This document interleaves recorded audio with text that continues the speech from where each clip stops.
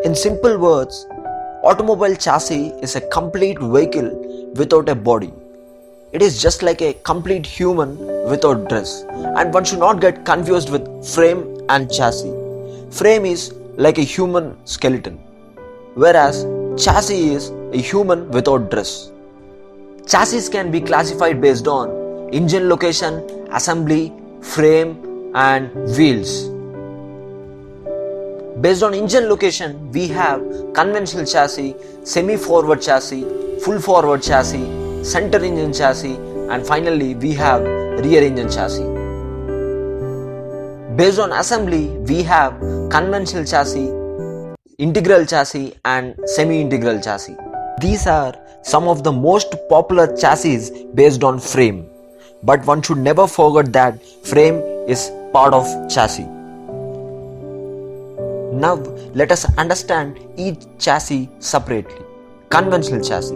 In this type of chassis, engine is fitted in front of the driver cabin, making the driver seat quite far from the front axle or front tire.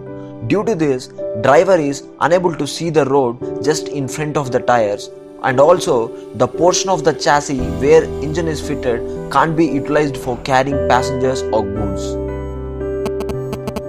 Semi-forward chassis. Here, engine is fitted in such a way that half of it is in driver's cabin and remaining half is in front of the driver's cabin.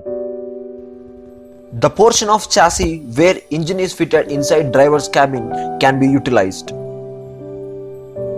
Full forward chassis or bus chassis. While here, complete engine is mounted inside the driver's cabin and driver sits just above the front wheels and is able to see the road just in front of the tires completely.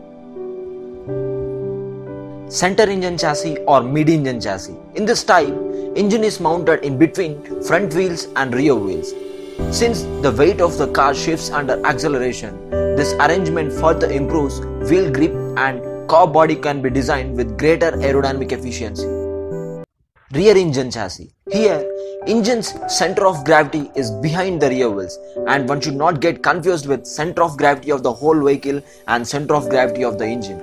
This type of chassis can be mostly observed in low floor bus chassis. Since the engine is located at the extremity, the rest of the vehicle can be used for luggage and passengers.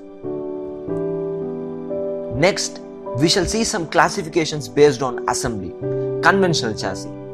The longitudinal members or side members are joined by 4 or 5 cross members over which all the body and all other components are installed. Secondly, integral chassis.